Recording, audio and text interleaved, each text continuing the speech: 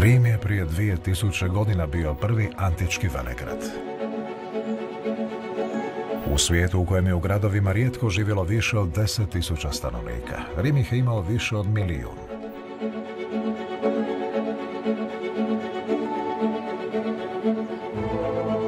Tek će gotovo 18 stoljeća poslije neki drugi grad zapadnog svijeta postići taj broj.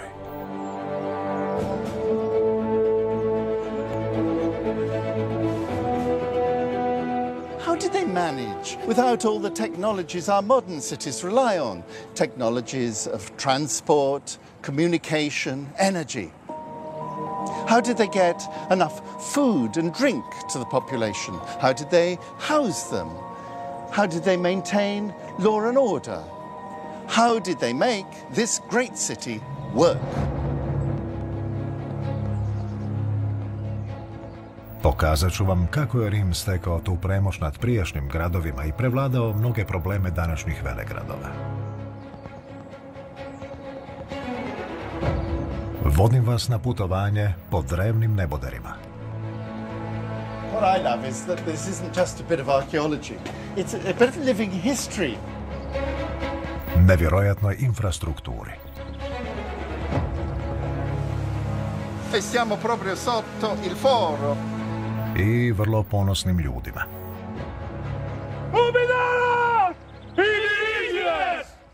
Fantastico.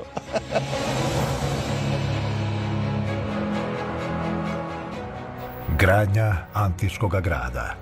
Rim. Funkcioniranje milijunskog grada u antičkim uvjetima bilo je velik izazov.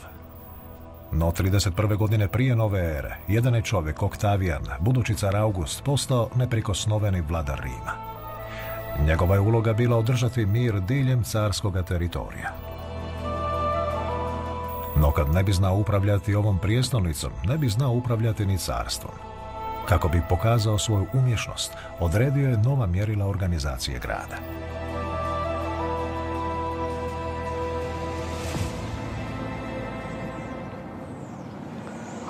So, historians are always chucking around numbers for how many inhabitants there were in cities. How do they know?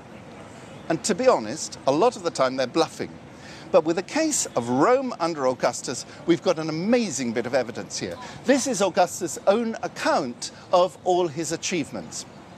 Augustus was obsessed with numbers. How many victories did he win? How many cities did he found? How many laws did he pass? And he loved counting the citizens. Censum populi, I did a census of the people. That is, of course, the citizens in all the empire. Luckily, in the case of Rome, he also counted the number of inhabitants of the city. Because they were very privileged citizens, he gave them cash handouts. And he says, on no single occasion did I give the money to less than 250,000 people. And on one occasion, I gave it to 320,000 people, nearly a third of a million people. And that is just adult male citizens. Where are the women? Where are the children? Where are the slaves? And where are the immigrants? It's clear you've got to multiply up. 1 million is the figure people chuck around as the population of Rome. To be honest, that's a minimum. In my view, you could be talking about 1.5 million people. It is an absolutely enormous number for antiquity. Bilo je i drugih velikih prijestolnica prije Rima. Kako je onda ovaj grad postigao što drugi nisu mogli? Možda je najveći očiti suparnik trebala biti Atena. Odista, počeci Rima nastajali su istodobno s njom. Oba su grada prihvatila zajedničku moćnu ideju građanina.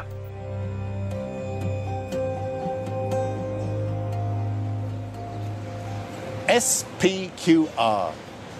Senatus Populusque Romanus, the Senate and people of Rome. Those were the initials of authority of the citizen body itself. Populus Romanus, the citizens of Rome. In antiquity, that was their symbol of their authority and civic pride.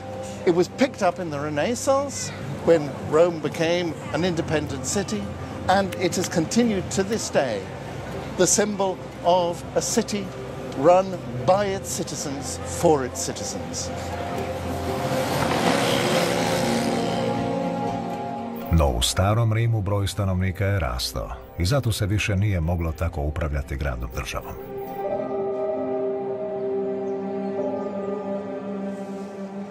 When Rome was founded, 753 BC, and probably for the next 500 years, Rome was a city-state, just like hundreds of city-states in the Greek world, a polis. A polis run by its politai, its citizens. Rome had its cives, it was a civitas. And just as Greek has given us the word politics and everything related to it, Latin has given us citizen, city, civic, civil, even civilize. So Rome was run by its cives, its citizens, meeting down there in the forum in the central open space. But by 200 BC, Rome was expanding very rapidly, and as it acquired an empire, it became harder and harder to run as a city-state. And to cut a complicated story very short, the answer was a new form of military power, the emperor. And the emperors built their palace up there on the Palatine, and from now on, they ran Rome. But they couldn't do without their citizens. They can't ignore their citizens. And one of the major concerns of the emperors is to keep the citizen population happy. How can they get them enough food? How can they make sure there's a good water supply? How can they maintain law and order? Mnogo je lakše vidjeti kako je Rim služio svojim građanima nego Atena, jer je sačuvano mnogo više ondašnje infrastrukture. Naime, nema starih karata grčkoga glavnog grada, ali zato postoji izniman predmet koji otkriva kako su Rimljani oblikovali grad da bi se prilagodio sve većem broju stanovnika.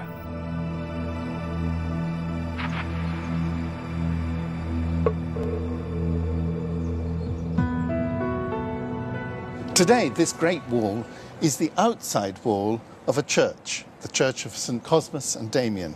In antiquity, it was the inside wall of a vast imperial building. And on it, there was a fantastic thing, a map of the city of Rome. It was on marble slabs. You can still see the fixing holes for those slabs. And the map spread over the whole wall. On it was depicted the city of Rome in great detail. Alas, those slabs are terribly damaged and broken today. We've only got about a tenth of them. But it's enough to be able to reconstruct in a lot of detail the street plan of ancient Rome. One of the fascinating things we can see from that is that the street plan of the city of Rome in many points corresponded precisely to the street plan that survives today.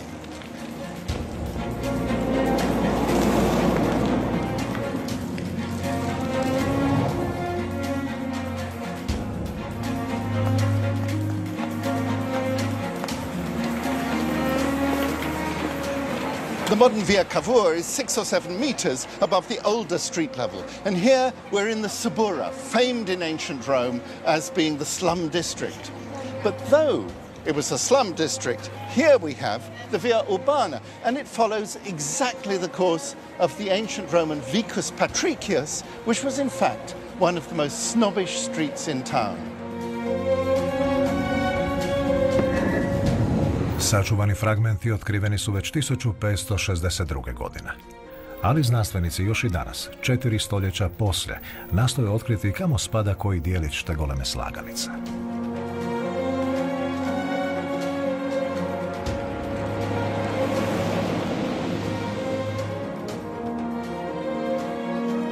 What enables us to place the fragments of the marble plan in this area of town is this road, the Via delle Zoccolette.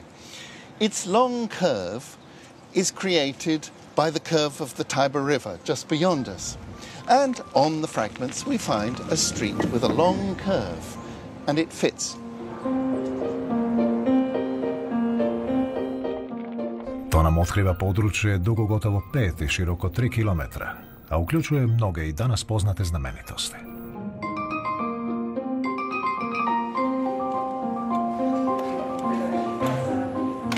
Premda vlasti danas mnogo pomnije mapiraju i nadziru ulice, ipak je teško postići to da gusto naseljeni gradovi funkcioniraju uza sve probleme kao što je strašan promet.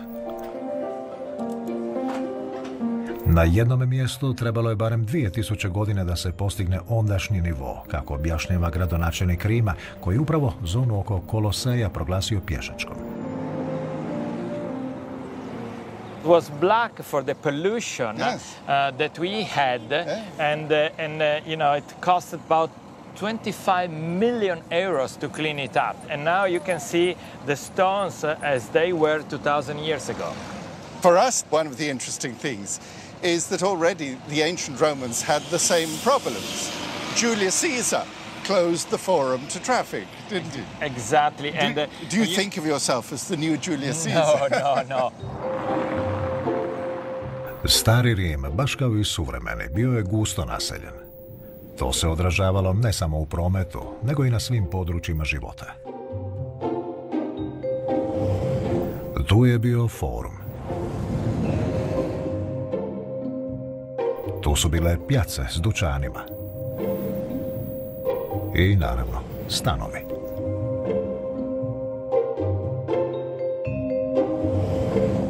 Kako bi mi pomogla otkriti nepoznanice o tome kako su i gdje stanovali stari Rimljani, pridružila mi se kolegica s Cambridgea Tiziana D'Angelo. So I guess we have Mussolini to thank for clearing the space. Budući da nije imalo vlakove i autobuse, rimsko je stanovništvo moralo živjeti u gradu. Da bi riješili stanovanje za milijun i više ljudi, Rimljani su gradili uvis. Ovo je nekadašnji stambeni blok ili insula. I think it's amazing because below the modern ground level, we've got 2 entire floors. And don't forget the 3 floors up there. Yeah. So 5 floors in all of ancient Roman apartment blocks. 2,000 years old. It shows how you can do dense housing in the heart of a city, doesn't it? Možemo računati da je u ovom stambenom bloku stanovalo i do 200 ljudi, a to je tek jedan od tisuća kompleksa u kojima je živjelo sve veće rimsko stanovništvo. What I love is that this isn't just a bit of archaeology. It's a bit of living history. There have been people living here right up till 1932.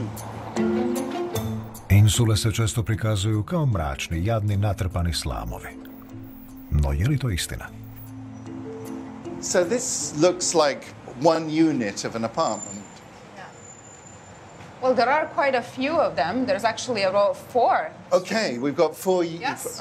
And we've got them on 5 floors, so this is just one standard unit. It's not bad in terms of size, is it? It's not small. It's No, quite no. spacious. We've got, what is it, 4 meters by 9, 36 square meters? It's much bigger than the average apartment nowadays. People have this image of how Romans lived in apartment buildings in complete squalor, in tiny little pokey apartments. You've got filth on the floors, you've got bare walls. Is this life in a Roman apartment? Well, you have to use a little bit of imagination. There is no reason why these walls or this ceiling could not be decorated when they were built. So, for example, look at the ceiling. We do have traces of plaster. So probably the whole ceiling and all the walls were plastered. Yeah. But we could do something more for you if you're difficult. So we could decorate I'm it a a bit. demanding client here. We could decorate it a bit further. For example, that back wall, that main wall, 2nd century, we could paint it. Those red and yellow panels that were so stylish. No, What are you going to do with the floors? well, we'll clean it up a bit.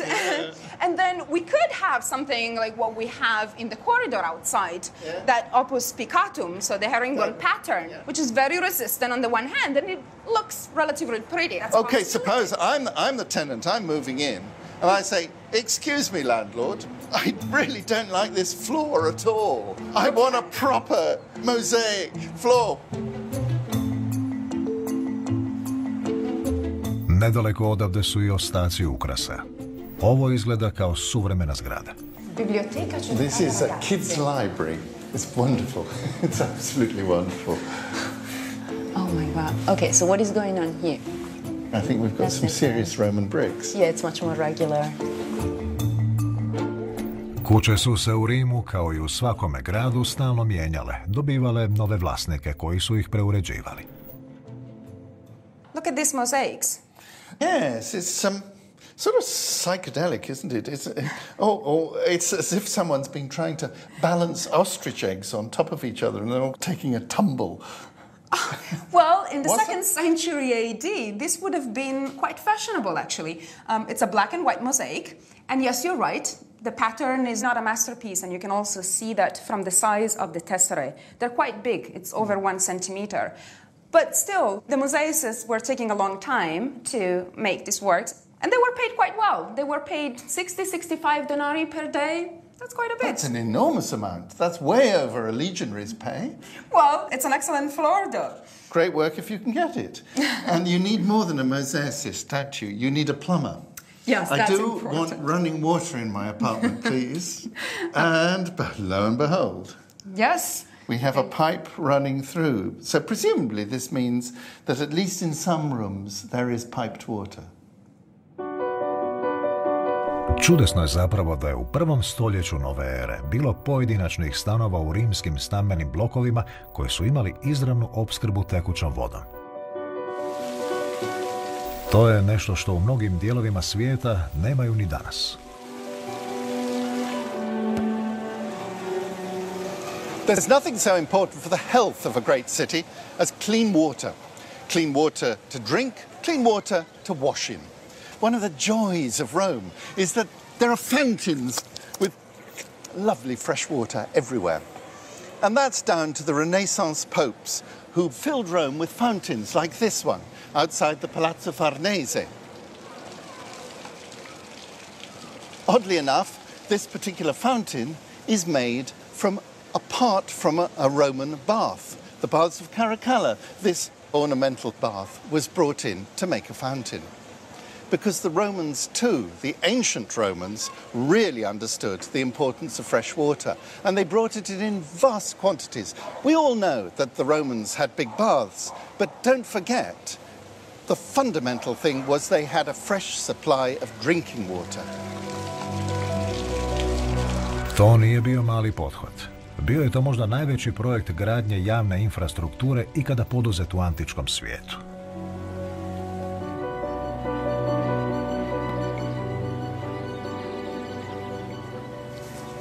Aqueducts are one of the most vivid signs of the growth of the population of Rome. The first ones built as early as 312 BC, and one after another are added until in the end there are 11 separate aqueducts providing water. They got their water from the south of the city on the whole. The Alban hills immediately to the south were volcanic, and that's not such good water. So they went further south to the limestone hills of the Apennines, and that meant pushing their technology, building enormously long aqueducts. This particular aqueduct, built by the Emperor Claudius, went 45 miles back. And it's an extraordinary feat of engineering to bring water 45 miles without the use of pumps. It means you have to keep it gently, gently, gently sloping down. That means building great arches across the valleys. Sometimes you build tunnels under mountains. It's not just an extraordinary engineering feat, it's also an extraordinary feat of organization. We happen to have a treatise by a chap called Frontinus. He was a Roman general. Indeed, he was the Roman general who conquered Wales. And when he'd finished beating up a few barbarians, he came back to Rome and organized the aqueducts. And he wrote down, being an extraordinarily efficient man, in absolute detail about each aqueduct, exactly how long it is, how many litres of water it carried, how many men it had in their maintenance teams, and so on and so on. And you can see the enormous administrative machine that lies behind keeping the people of Rome supplied with fresh water.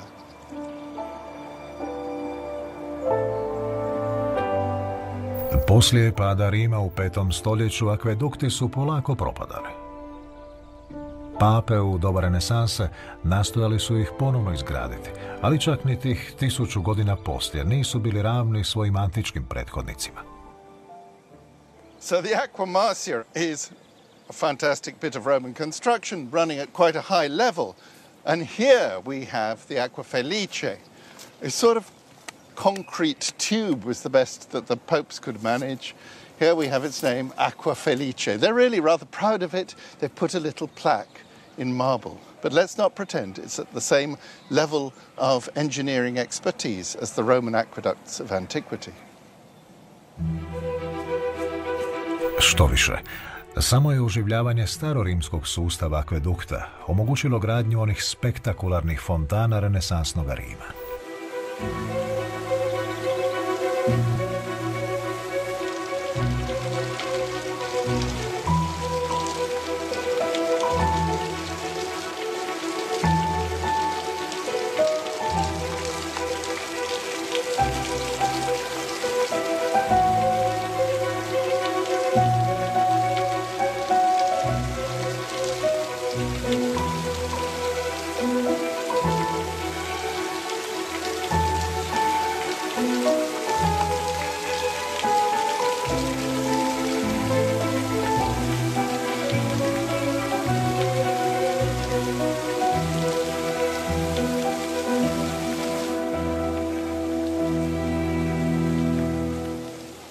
The Campo dei Fiori here. In the morning it's a flower and vegetable market. In the evening it's where everyone comes for a drink. In antiquity it's where the great theatre of Pompey was, and you can see it very clearly on the marble plan of Rome. There's one more thing that really interests me about this place, and it's the best salami shop in Rome, and in fact I'm going there right now.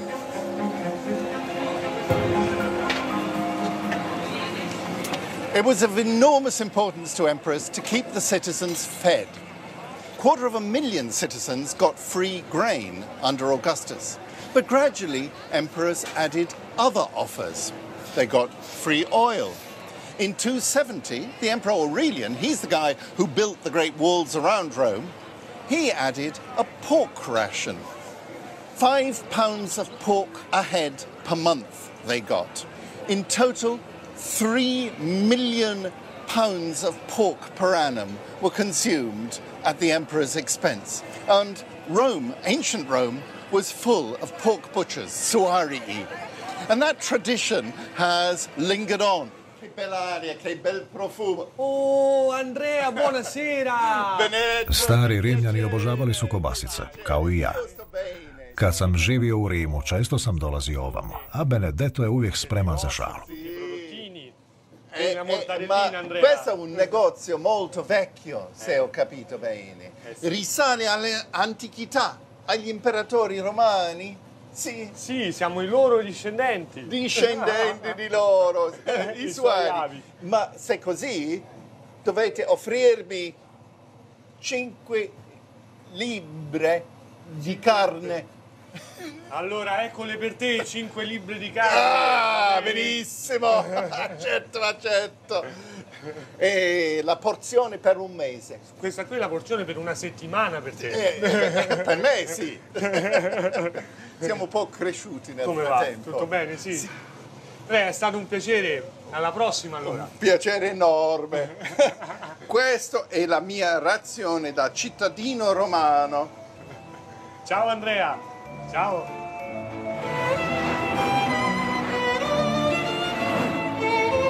Samo 5 minuta hoda odande, označeni na mramornoj karti, nalazili su se riječni dokovi drevnog grada. To je bila četvrt skladišta, dućana i privatnih stanova, baš kao i danas. Često su moderne kuće i lokali, kao i ovaj restoran, izgrađeni na starima. Buonasera, benvenuto all'Osteria Romana. Roberto! Welcome. Che piacere! Welcome. Che cosa mi hai portato? A little prosecco. Oh, a little prosecco, fantastic. Gli antichi romani, su questa strada, se non mi sbaglio, ci sono tantissime tracce di loro. Sì, questa è la verità. Anche qui? Anche qua sotto abbiamo molte cose belle. Oh, sì, nella cantina. Sono le cose simpaticissime, che le deve vedere, che sono le cose molto belle. I suspected as much, because every place I've ever been into here has got yet another bit of ancient Rome. Dove andiamo? Andiamo qui sotto, c'è un po' di disordine qua, però. Ovaj je restoran izgrađen 6 metara iznad stare razine zemlje. Tko zna kakva se blaga skrivaju ispod. This is what I was hoping for, a little door down to the cellar. Vedi, questo è un vecchio pavimento. What do we have? La luce dappertutto. Si respira la muffa. You can smell the antiquity. But this is amazing. Oh my God. There's a wee beastie down there. I think it's a horse. No, is it a horse? It's a hippocamp. And there's someone, that's a nymph riding a seahorse. Absolutely fantastic. That is a better piece of mosaic than in the official excavations just behind. Quello è il primo livello, perché ci sono altri 3 livelli sotto quello, e questo è il quarto. Fantastic one. He's saying that's not all there is, because there are 3 further levels down below it. And that's Rome. That's the heart of Rome. Dig down and you will find antiquity, and you find it at many levels. Rimsko stanovništvo bilo je tako brojno da ni 2000 godina povijesti nije moglo sve zatrpati ispod zemlje.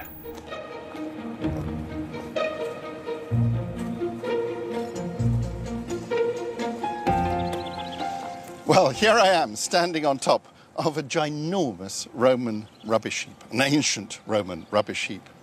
This is 50 meters and more above the modern street level. That means, as we look around, there's not a single rooftop that even comes up near the height of this.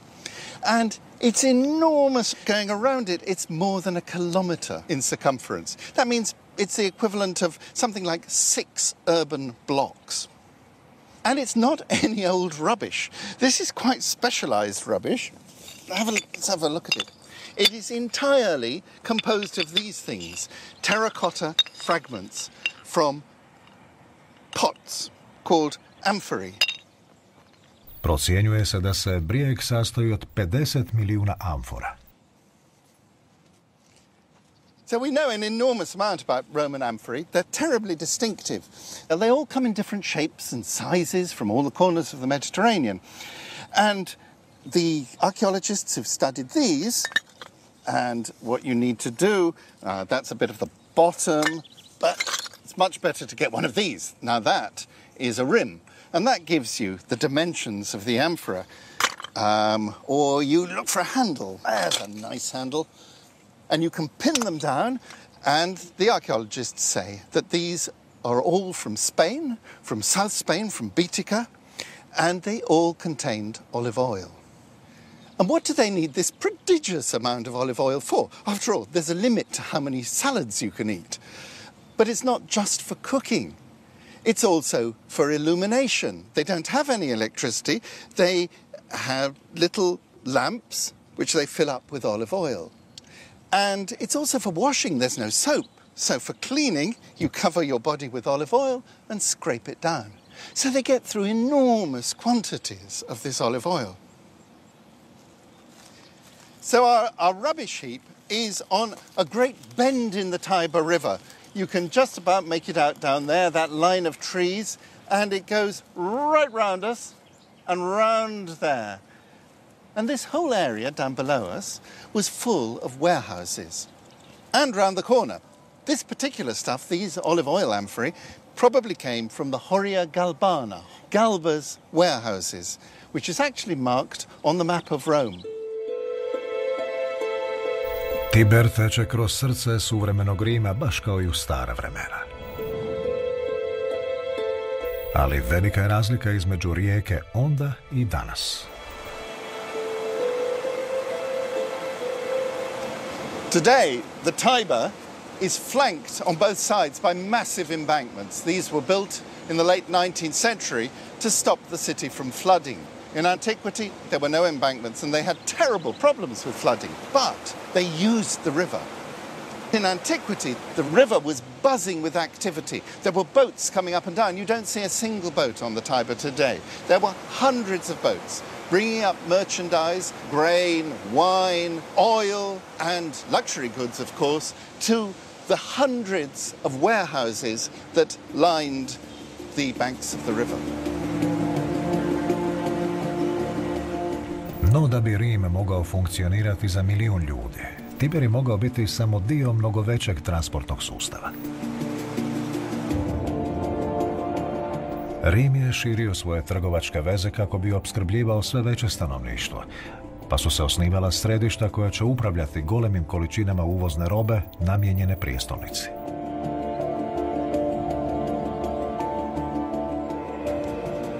One of the places you get the most vivid idea of the sheer scale and complexity of the trade that supplies Rome with food is here in Ostia.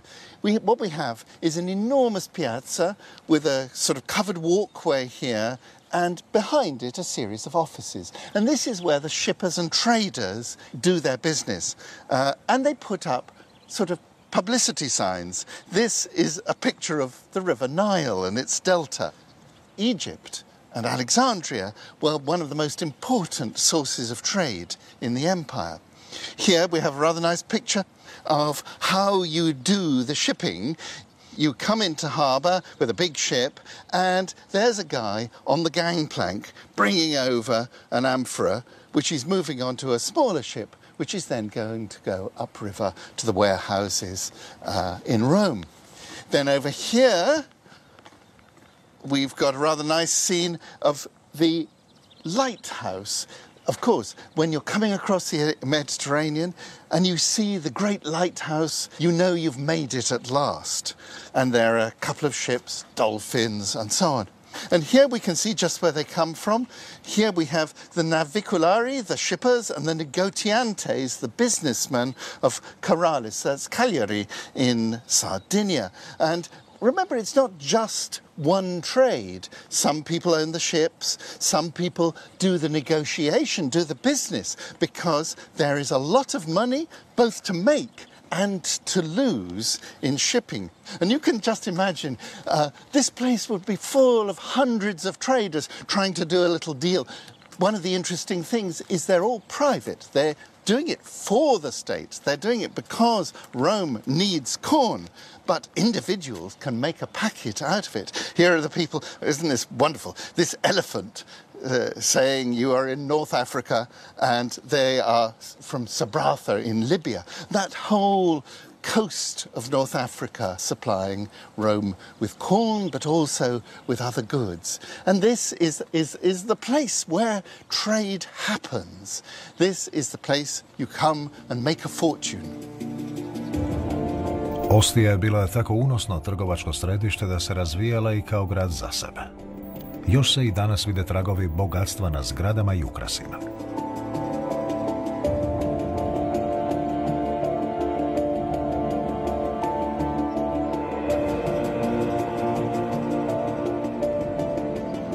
U prvom stoljeću u Rim je pristizalo toliko bogatstva i svjetske trgovine da Ostija više nije mogla držati korak. Stari Rim morao se prilagoditi i širiti se još dalje. 3 kilometra sjeverno od Ostije započeo je gradnju monumentalne infrastrukture koja će održavati to bujanje grada. Bilo je to na mjestu najvećeg transportnog središta suvremene Italije.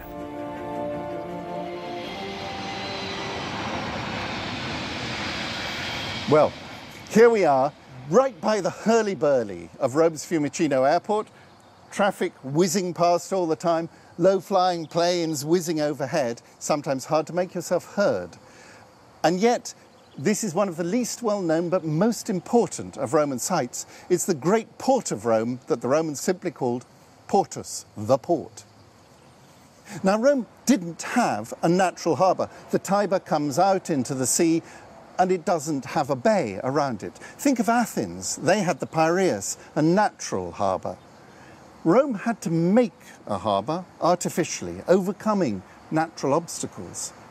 And that took the resources of empire. It took the Emperor Claudius and these columns are very typical of constructions by the Emperor Claudius, who cared about infrastructure. He cared about chunky, practical building. And he made a vast artificial harbour at the mouth of the Tiber. Zajedno s lukom nastale su okolne zgrade i skladišta.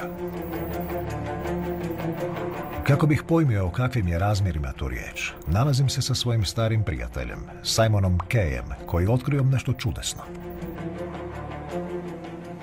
My Simon, you've been busy bees. We certainly have. It's quite a hole you've made in this poor beauty spot. Simon je iskopao tek sićušni dijelić cijele lučke infrastrukture. Ovaj rov samo je dio jednoga veza unutar masivnog kompleksa. This bay would originally have been just under 60 meters long. So that's actually 3 of these. You have to imagine them stacked against one another. Way down there. And it's just under 12 meters wide. Height? Height, well, are you prepared for it? This is a building which stands to at least a maximum of 18 meters, which is somewhere up there. At the top of the trees? Okay. So this is truly massive. And it's meant to be seen. It's a statement about what the Romans are able to do in creating a facade that reflects Roman power and has a great functional use and so on. Vidimo tek trećinu jednoga veza.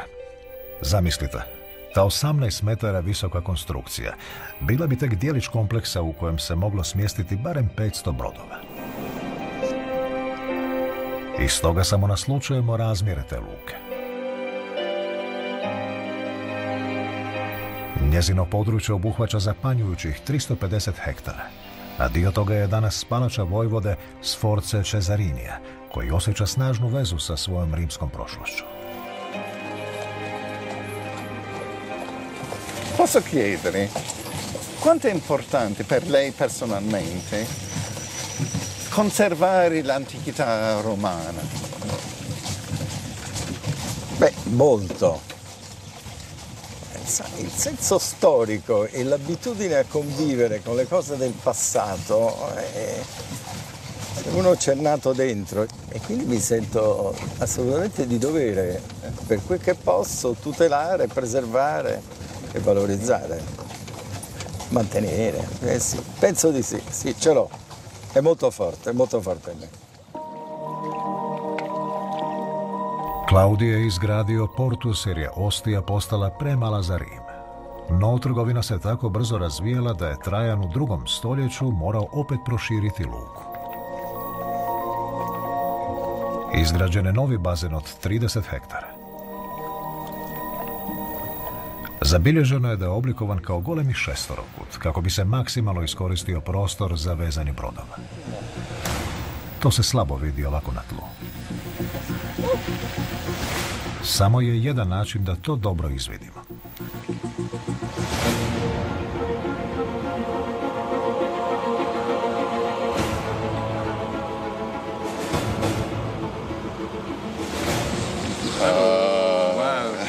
Fantastic. Yeah, that's what we wanted.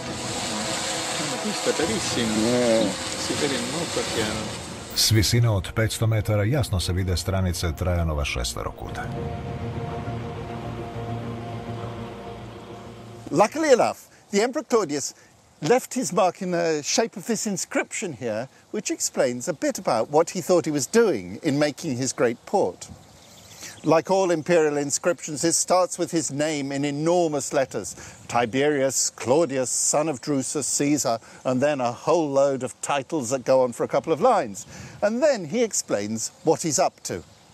Fossis ductis, I dug canals from the Tiber in order to support my works on the port.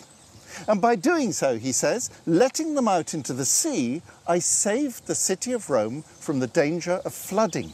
So he sees his engineering works as a whole package. It's not just that he creates a port, he links the port to the city by the canals, and the canals save the city from the danger of flooding.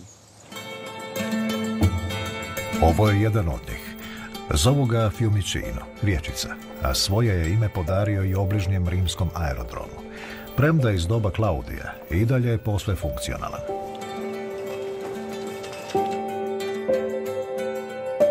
Čak i 400 godina prije dovršenja ovih kanala, Rimljani su shvaćali važnost odvodnje u svome gradu.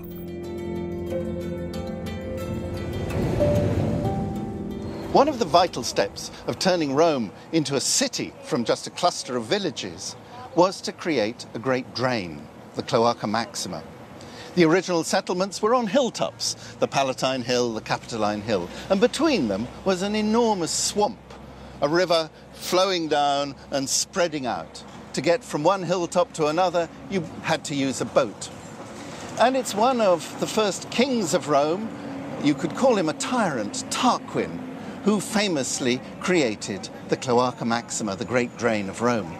And what that great drain does is get rid of the swamp and create a dry area which was to become the forum, the heart of the city. But the Cloaca Maxima served other purposes too, and progressively all sorts of stuff was sent down into the great drain and it turned into a great sewer. So, what's all this? Okay.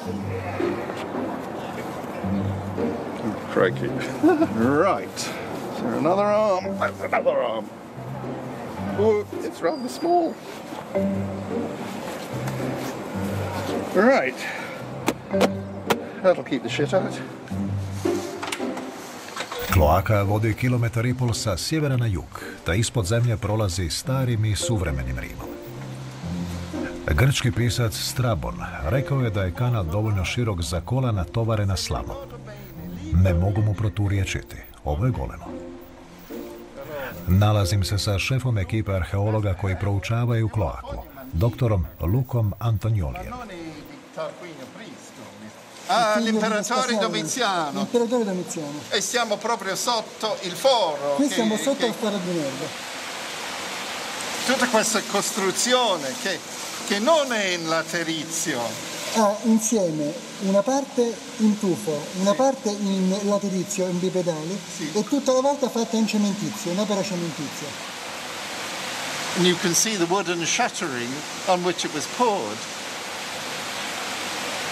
What I love about Roman cement is this was poured in AD 100 or so, and it's still as solid and serviceable. It works for the sewers of Rome today. It doesn't need any form of repair. Čudesno je, ali Cloaca Maxima preživjela je propast Rima. Tijekom vremena, dok je važnost grada bljedila, a gore na forumu se izgradile kuće kasnijeg Rima, Cloacu su zaboravili. E la cloaca viene sepolta, cioè viene tutta riempita di materiale fino alla volta, tanto che nel 1500 sopra qua viene fatta un'altra fogna che ha lo stesso percorso della cloaca, senza sapere che sotto ce n'era un'altra. They build new drains because they don't even realize this drain is running underneath. And it's not until the 19th century, when Rome becomes a capital city, that they rediscover and reactivate the great sewers of ancient Rome. Rimska kanalizacija, kao i njegovi akvedukti, bila je pokušaj da se održi javno zdravlje grada koji je premašio 1 milijun stanovnika. No nije samo svakodnevni život bio izazov. Tu su bili i smrt, te problemi ukopa. Ovo možda izgleda kao šupa u parku, ali u njoj se skriva nešto drugo.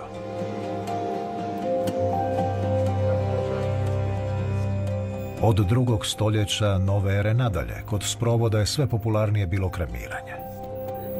Nije čudo, jer je broj stanovnika rastao, a prostor je bio dragocjen. I have to say, this is one of my favorite Roman tombs. It's called the Columbarium of Pomponius Hillas. Well, as we discovered as we were coming down the stairs, but Pomponius, was he the owner of this tomb? He wasn't, right? No, he's clearly not. There's that beautiful mosaic with his name and griffins around a lyre. It's charming, but it's quite clear he was one of the last people to be buried in here. The first guy's got to be this guy, hasn't it? Or the first couple, because there's the man and his wife. And they got a most prominent location as well, probably not by the stairway, but on the main wall. And they built themselves this really nice and large niche. And you've got him and his wife depicted on the wall. And look at the material. They look like alabaster ash urns, which was very expensive. Yeah, you pay a lot. Yeah, because they probably actually paid for this whole thing. They took care of the entire decoration on this ceiling, and here in the apsis, you can see similar style. So I think we have to assume these are people he's made a packet, and yet he's not one of the Roman nobles, is he? The whole Roman fashion for having grand, ostentatious tombs starts with the Roman nobility. But by the time we're here in the 1st century AD, the sort of people who are being buried are actually ex-slaves. This guy is Granius Nestor. Nestor, a sort of Greek mythological name. A freeborn man could have it, but it's very improbable. And his wife's called Hedone, which means Hedone, Mrs. Pleasure. That is a very characteristic slave name, isn't it? They also present themselves in a very Roman way. Look at him. They are wearing a toga, holding a scroll. It could be the sort of image that they want to project of themselves, of good Roman citizens. They're really showing that they made it in a way. They made it in their circle. And look at it. Look at what they got. The use of colour is fantastic, isn't it? That was Egyptian blue, one of the most expensive pigments that you could possibly get in antiquity. So that already tells us something. It's not like the other niches. They are just yellow and red, which are natural colors, so way less expensive. You want to project the same values that you have in real life also here. You want to be able to see it in the commemorations that perhaps were held here every year. So that's what you want the living to see and to commemorate you for. Ova grobnica ima više od 100 niša za pepeo pokojnika. Riječ kolumbari dolazi od latinske riječi za golubarnik.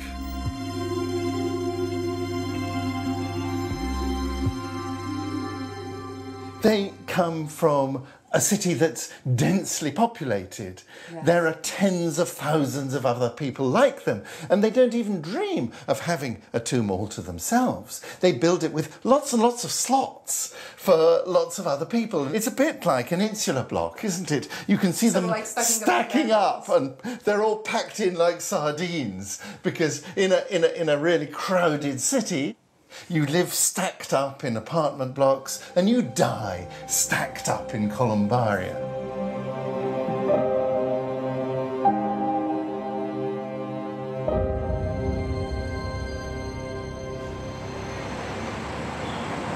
Every great city depends on immigration. It needs it for numbers, it needs it for cheap labour, it needs it for specialist services. Modern Rome, and here we are near the station in an area full of immigrants. Bangladeshis, Chinese, Africans, Romanians, all sorts. Modern Rome couldn't function without its immigrants, and it's just the same in ancient Rome.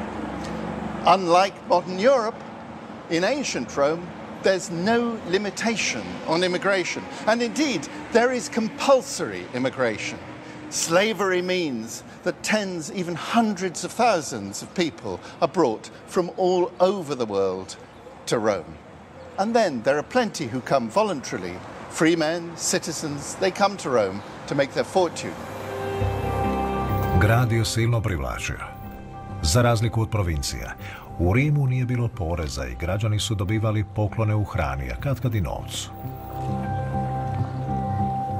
Pod carem Augustom Rim je postao najveći poslodavac antičkoga svijeta, s javnim službama koje neće naći premca još idućih 18 stoljeća. To je ni manje ni više uključivalo i profesionalnu vatrogasnu službu od 7000 vatrogasaca. The most important thing that Augustus did to protect Rome from fire was to set up a fire brigade. It was a quasi-military organization with 7 cohorts. This is an inscription put up by the 5th cohort. In each cohort, there are 1,000 men. Those 7 cohorts controlled the 14 regions of Rome. So each cohort is split in 2 and does 2 regions. Here we have an inscription from cohort number 5.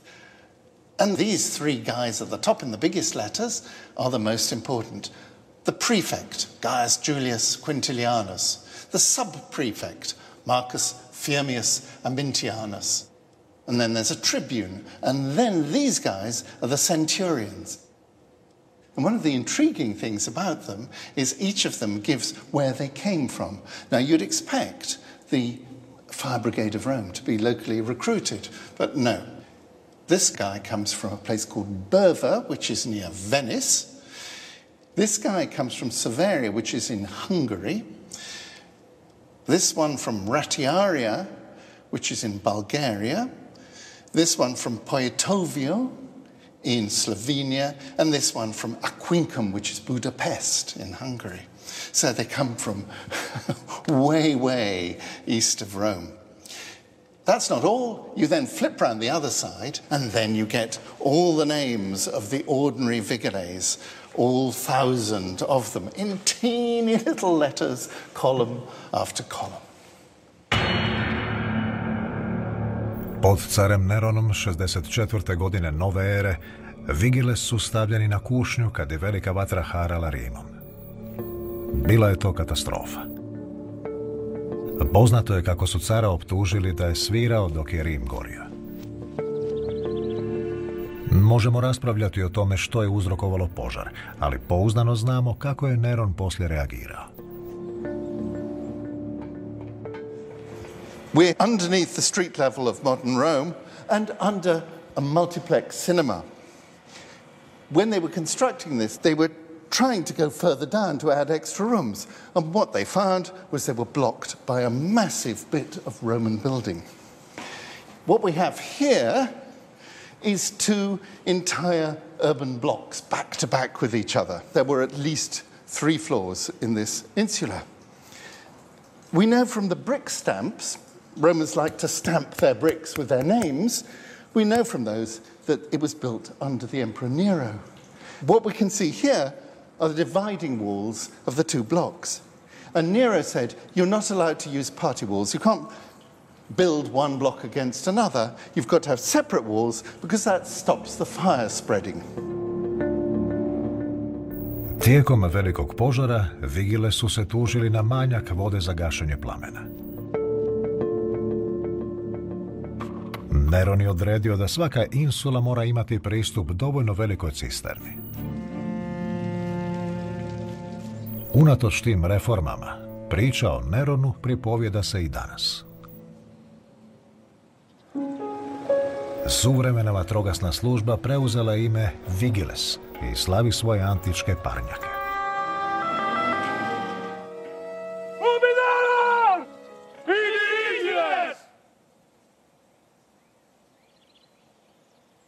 Well, here is a fine-looking group of vigiles, the standard bearer, and a pretty tough lot they look. I don't think I would want to mess with them. And we have here the centurion, Simone, grande piacere, complimenti. Grazie. Mi puoi fare capire qual era l'attrezzatura che serviva per loro? Beh, l'attrezzatura dei vigili, diciamo che da allora adesso non è cambiata molto. Avevano degli attrezzi che servivano soprattutto per la demolizione degli edifici. Nel caso che il rischio che il fuoco si estende. Certo, certo. Allora, venivano per demolire, utilizzavano questi martelli oppure l'ascia romana, che è questo.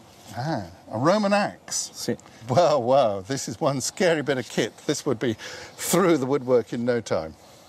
E per spegnere il fuoco, come l'ho fatto? Utilizzavano queste. Questi sono i centones. Ah. Sono pezzi di stoffa fatti con il residuato della lavorazione della lana. Senti com'è dura? Fabulous. A Roman fire blanket, which you make of a patchwork of wool. Li bagnavano dentro le botti in acqua e aceto e andavano a spegnere le fiamme.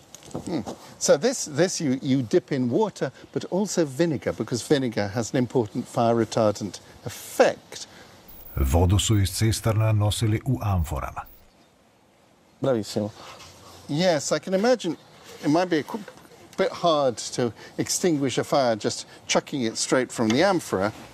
No vigiles su imali tajno oružje, stapnu crpku zvanu sifon.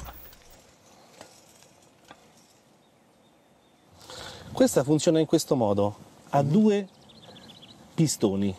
Allora veniva inserita l'acqua e pressurizzata l'aria. Ecco che l'acqua andava in pressione. So you have two tubes. One sucks the water in, then it passes into the piston, and as the water goes in, the air is under pressure, and then as you send the valves up and down, the water squirts out both sides.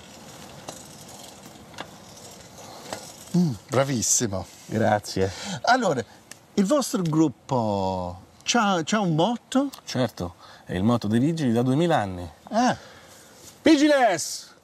Ubidolor! Vigiles! Fantastico. Neronovi vigiles bili su poluvojna organizacija, te su imali i policijske dužnosti. Zajedno s drugim paravojnim snagama, bilo je čak 20.000 ljudi kojima je zadaća bila štititi građane Rima.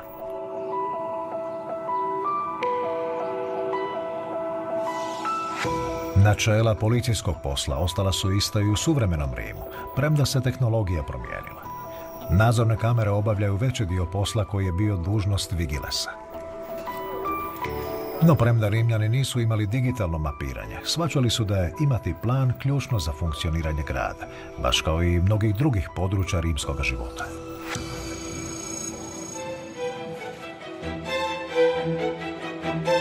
Jedina privatna kuća označena na karti grada rezidencija je gradskog prefekta Lucija Fabija Cilona, čovjeka odgovornog za javni mir i poredak Rima. Čini se posve mogućim da je forma urbis, dokument koji nam je omogućio uvid u plan starog Rima, zapravo bila izložena u uredu šefa policije. Already under Augustus, the population of Rome had reached 1 million, and it probably stayed at more or less the same level for the next 3, even 400 years. It's not until the imperial power of Rome implodes that the population also collapses. By the middle of the 6th century, it may have shrunk to as few as 30,000 people. And no city in Europe was again to reach the figure of 1 million until the beginning of the 19th century. A to je ovaj. Nije slučajno da je i London bio prijestolnica svjetskog carstva. A bome je bilo jasno čijim stopama ide.